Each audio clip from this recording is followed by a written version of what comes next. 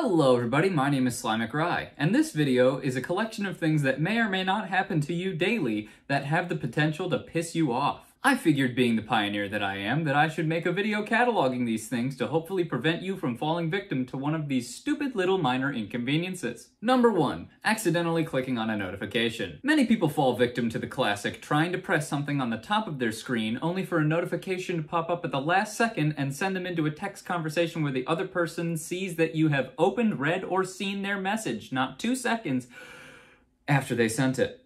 Now, you could just exercise caution while using your phone and try to swipe things away instead of clicking the back button near the top of the screen, or you can just do the easiest method, which is avoid the situation entirely. Number 2, pins and needles. Often called TV static, this is when your foot or leg falls asleep and you have to deal with the pain of trying to not look like a complete dumbass in public by awkwardly moving it around and adjusting yourself to be in the position where you don't feel like you're in a medieval torture device. Simply don't be stagnant while sitting down. Try to sit in different positions about every 10 minutes. That should keep your blood flowing enough to stop any unwanted pain.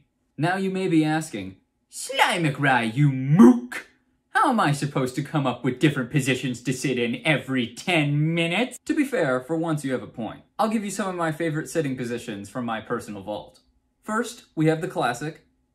Then we have the laid back. And of course, last, but certainly not least, the Yugoslavian fringe. Number 3, crushing a chip on the floor. Whether you stepped on it on accident or ran it over with your greasy DX racer, there is a crushed chip on your floor. You could just get a dustpan, but you're in your room. You don't want to hike downstairs.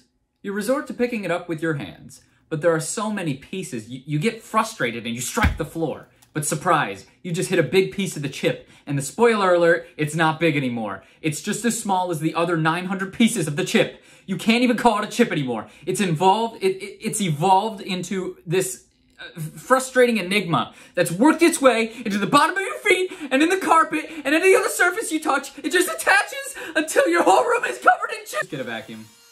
It, gets everything up, like, immediately. You're welcome. Number 4, stubbing your toe.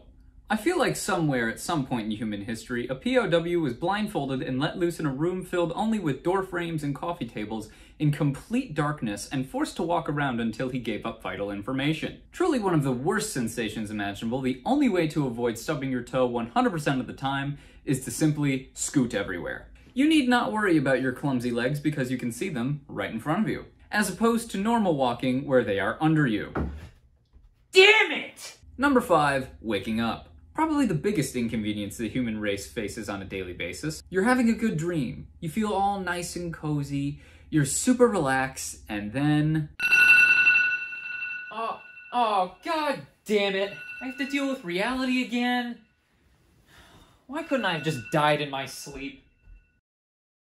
If you, of course, enjoyed this video, please feel free to like, comment, and subscribe. In fact, you're not free. Do it.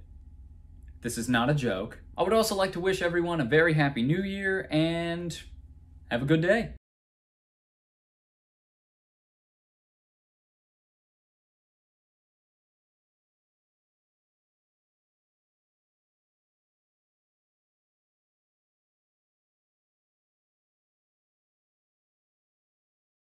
The gamer chair!